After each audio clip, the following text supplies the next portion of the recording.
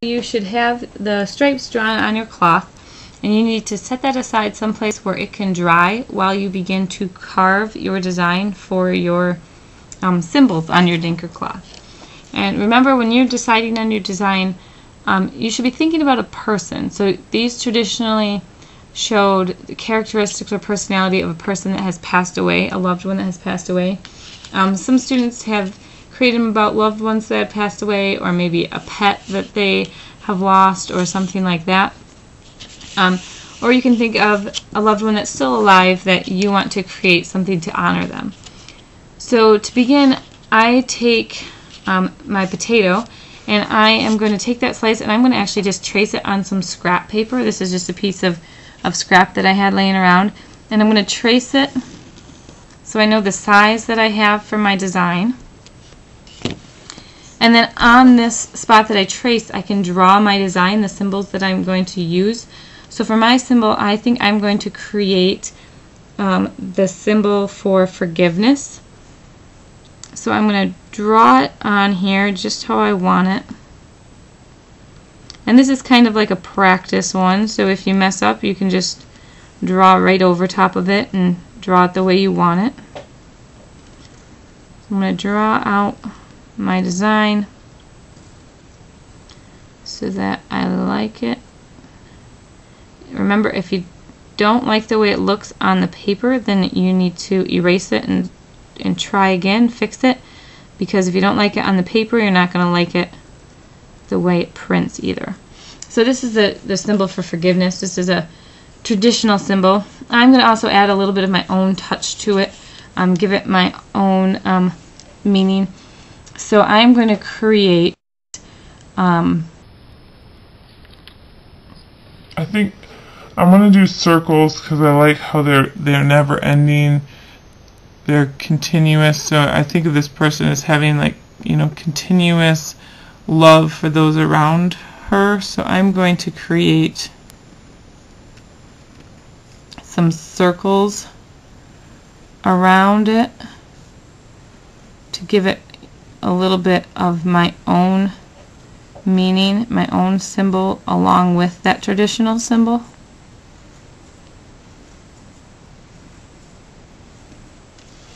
So I have my design now. And then what I'm going to do is I'm going to cut this out of the paper.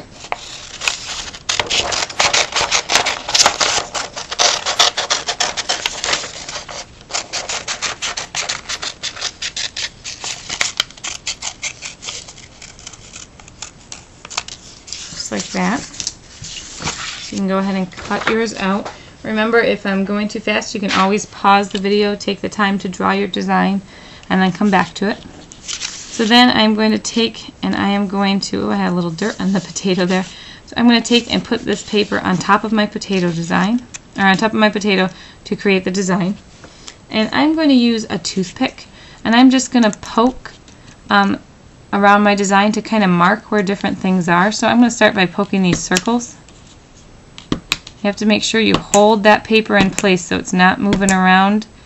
Otherwise your design is going to be skewed a little bit. It's not going to look right when you're done.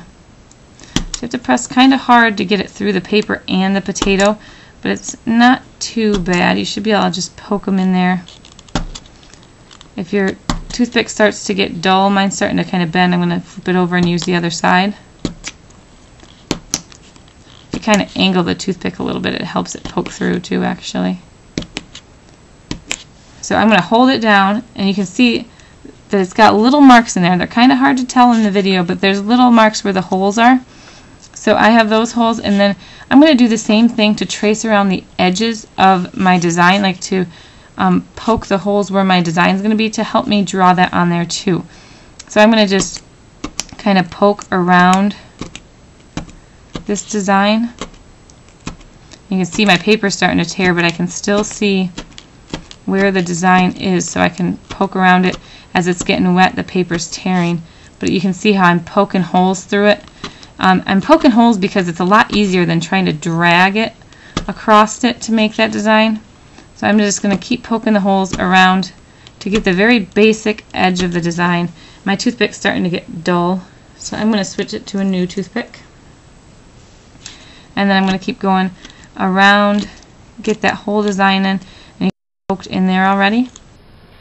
And I'm going to do the same thing around the other side, and it's poking and it's pulling up that paper, but as long as I'm following my design, it doesn't really matter if that paper comes off, because I'm going to have the design poked into it by the time it's all gone anyways. So I'm just going to keep poking around, following the design, just like that. Again, if the paper comes off, it doesn't really matter as long as you can follow the design around. And my last step there, now I've got my whole design on, so all this part that is coming off of the paper, I can just pull that right off. Get all those little flakes of paper off the potato. I can throw that piece away. And now if you look closely at the potato, you can see I have all of the design is poked in there with holes. You can kind of see some holes here that show. So I'm actually going to take my toothpick and make some of those holes a little bigger so I can see them better. And I can use some of my other tools as well to create these. So for example, these holes at the top, I have my fork that I can use to make holes going in there. I also have an old pencil that is no longer working because the end is broken off of it, so I could use that. I have a straw to make bigger circles. If you wanted to make big circles, I'll show you in this one. You can take the straw and you can twist it in there like that, and you can see how it makes a big circle design. And then I have a plastic knife that I can use to cut, so I can cut away some of this design that's in here. And you can see it's not actually cutting all the way through, but it's making a big indent in it, and that helps carve away those parts, because if there's an indent, the ink won't print in those spots. So I can use that knife to kind of carve that away. You can see right here how I've carved it away. And I can use the toothpick to carve it away. So whichever tool works best for you, you can use that to start carving away parts of that potato. I think I like the toothpick on here. It seems to be working well to get some of those pieces out. So I'm just using the toothpick and dragging it through there and getting out bits of it to create my design the way that I want it. It's kind of like carving a pumpkin almost. So you're just making little indents into it. You're just not going all the way through the potato. You're just making it deep enough, like you're like a stamp when you're stamping using the rubber stamps, and it has indents in it to make the parts that don't print. So I'm digging away these inside parts. I'm going to do the same thing on this wing part here.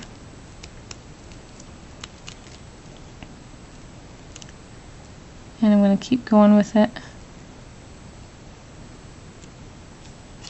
Got some little bits of paper I'm going to dig out of there too. And I think I'm going to use, I have this little piece of a fork here. I'm going to use this to help dig out a little bit wider area.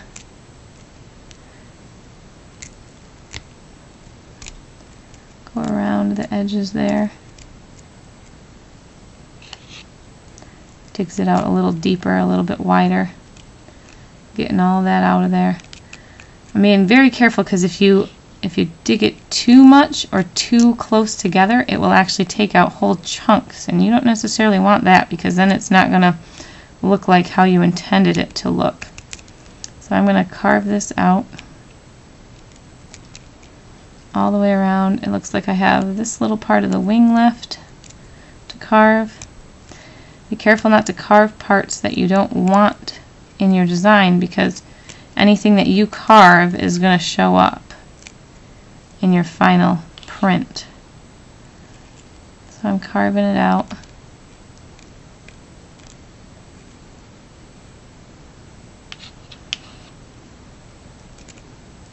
I've got just a little bits left in here. I have to kind of dig out.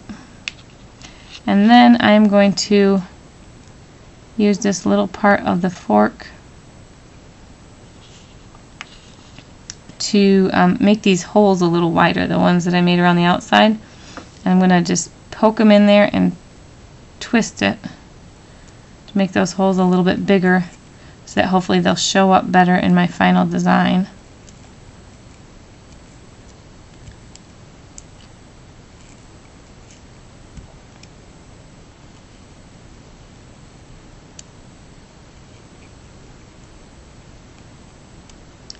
Just go through and twist it, and you can continue carving yours however it works best for you. Whatever tools you need, if you need to cut parts off, if you need to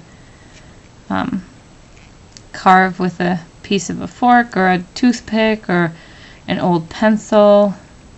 Just don't use the new pencils. Use one of the old ones. Ask Mrs. Andrews if you need one. She has old ones you can use. You can use a straw. You can see it's getting some juices out, so before we print we're actually going to put it on a piece of paper towel to get some of that water off so that it prints a little better. But for now it doesn't matter until we go to print it. So I'm just making sure those holes are big. If you have really tiny little parts, little tiny details, it's going to be harder to make the print really turn out the way you hope. So you can see now I've got the design dug out in there. I've got the holes around the edges. So now what I'm going to do is I'm going to take a piece of my paper towel. Grab a piece of paper towel, and I'm going to fold it over a couple times. And I'm going to place this with the design side down on the paper towel. And just kind of pat it down. That's going to help get some of that extra moisture off of there. And then I'm going to leave it set just like that, and I'm going to go and get my cloth that I printed those lines on earlier. So let's put the cloth down.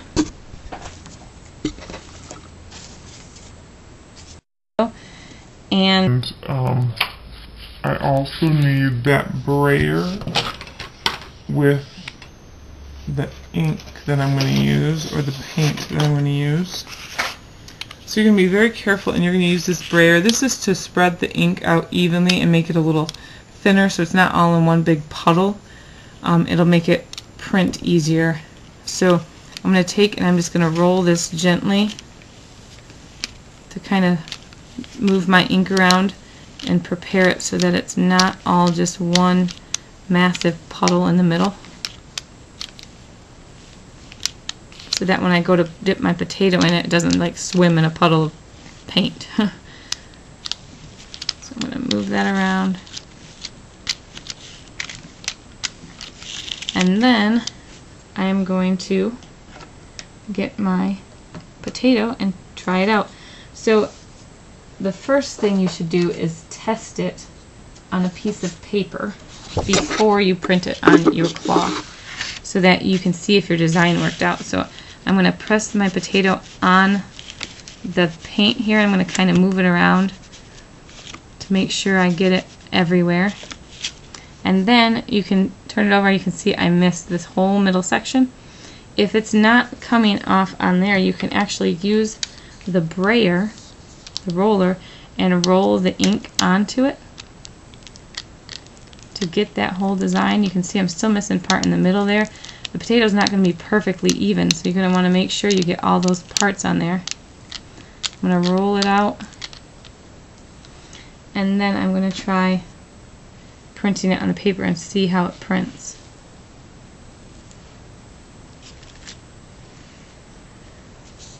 So you can see it still needs a little bit of work. Let's try it one more time over here, and this time I'm going to make sure I press down everywhere. That'll help it print a little better. And that printed much better. So the holes around the outside are showing up, but they're not quite showing up quite as much as I wanted them to.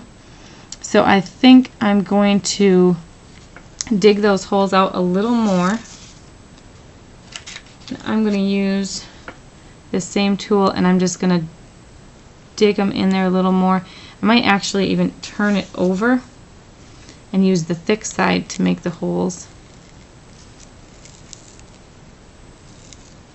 You can see why it's important to test it on the paper first, because I wouldn't have known that that wasn't going to work until I tested it on the paper. So now I have a chance to fix my design. And I can go back over it and make those holes bigger so that they'll print better.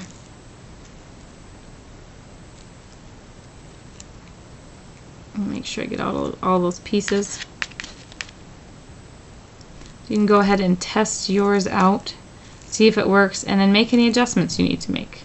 You're the artist. You need to look at your design, test it, print it, see how it works, and if it's not working, adjust it. See what you can do to change it. See how you can make it better. So I'm going to adjust my design.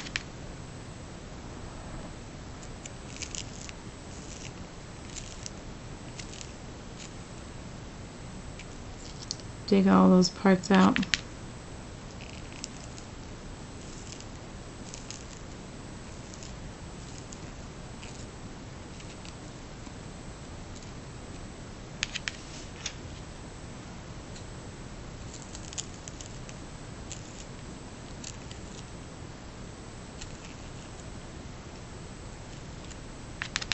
You have to remember these are being carved out of a potato.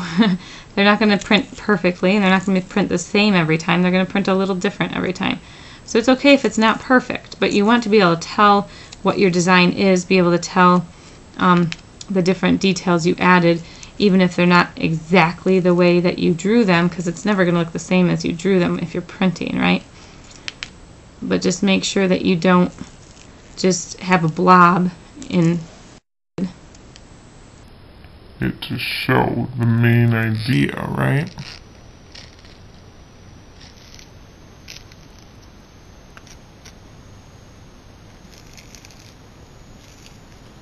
I think I've almost got it. I'm going to do one more big circle.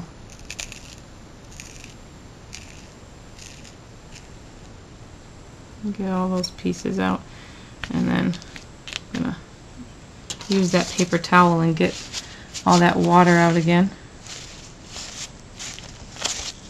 Really press it together, get the water out as much as I can.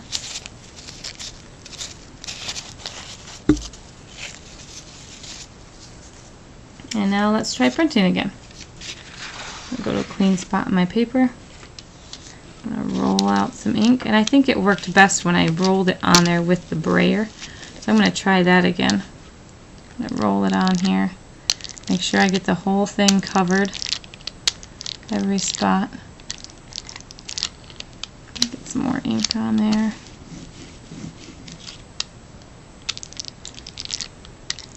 Just make sure you're rolling slowly with this brayer. If you roll too fast, it'll spray you, or it'll spray the stuff around you. And then I'm going to test it again. Let's see how it turns out this time. And I'm going to press it on the back side.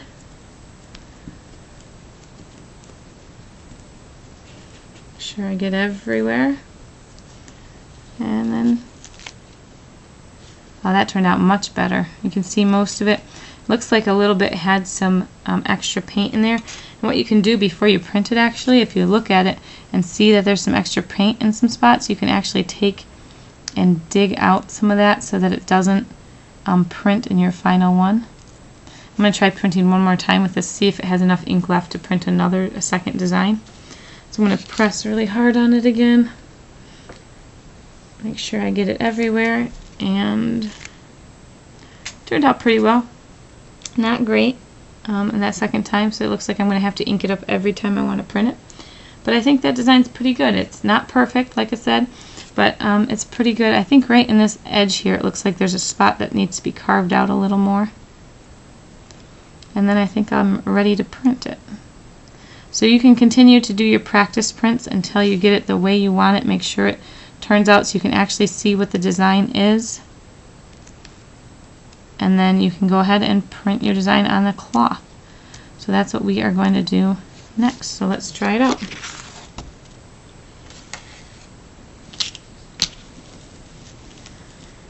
So I'm going to roll the ink just like I did before.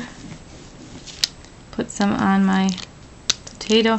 And it's best if you do this not above your cloth. I have to do it above my cloth just because my workspace is so small. But if you have enough room that you can do it next to your cloth and then move to your cloth, that is best. So now I'm going to very carefully make sure I'm looking at this and I see that there's some spots, that there's a little more than I wanted in there. So I'm going to use this little toothpick tool and see that this paint comes out of these little spots in here where there's a little much before I print it. Just because I want to try to get it as nice as I can. I have to work kind of quick because I don't want the paint to dry, but I also want to make sure that my print actually is going to show up the way I want it. And then I'm going to try printing it. I'm going to press it down, make sure I press it, push down everywhere, being careful not to slide it. I'm just pressing down, straight down, not moving it at all. And let's check it out. Oh, that turned out pretty nice. So I'm going to keep going. And if you need to add more paint to your plate or your tray in order to keep going, you can do that. So I'm going to add a little more paint, roll it with the brayer, and then begin the process again. So I'm going to roll it on there, and I'm going to very carefully place it next to it. Actually, I'm going to place this one below it, I think, and very carefully set it down. Really push.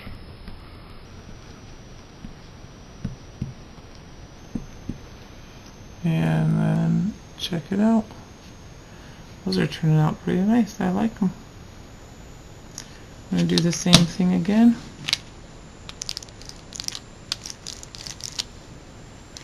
And I'm going to fill in this whole square with the same design. That's what I typically do. Each square would have the same design. It might have the same design on the whole thing, or just this square is one design and this square is another design. So this square is going to kind of be my square that represents forgiveness and this person's ability to forgive people.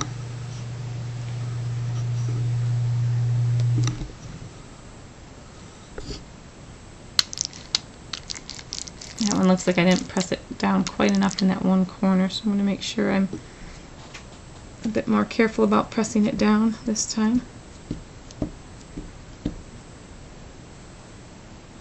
There we go.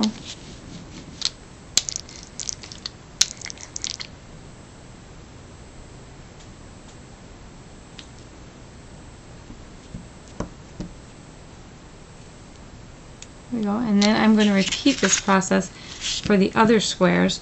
So I could use this same print to print all of them, or the other options are you can create another one. If you want to create another print for these, maybe you want to represent something else. Or you can see other people that are also making Adinkra cloths. Maybe they have a different symbol that represents something that you think would also represent your person, and you want to add one or two of their designs to your project as well. Maybe you could talk to them, say, hey, I have this design for forgiveness. Do you want to use it in yours? Maybe I could use your design in mine. I want to use that same design in mine, and maybe I could use it to print on mine. Because these are prints, they're kind of like stamps. You can use them over and over again, and then at the end of the day they're a potato, so you can toss it in the trash when you're done with it. Okay, so think about what those different things are going to represent and print your designs.